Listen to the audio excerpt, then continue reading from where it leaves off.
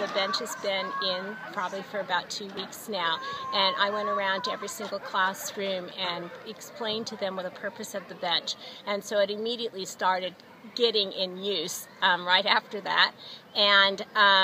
it's now going to really catch on because the whole school has seen the magic of what the potential for it is. So, well, we wanted to have a special bench someplace for Mom, and when Emma, my niece, suggested a buddy bench and explained the purpose of a buddy bench to promote friendship and tolerance and kindness, we just knew it was a perfect fit with all the efforts that my mom had made in her life, and Cameron as well, my son. We just knew that this would be the perfect bench, and then Winifred Piper made the most sense because the boys went to school here and Mom volunteered in the library here.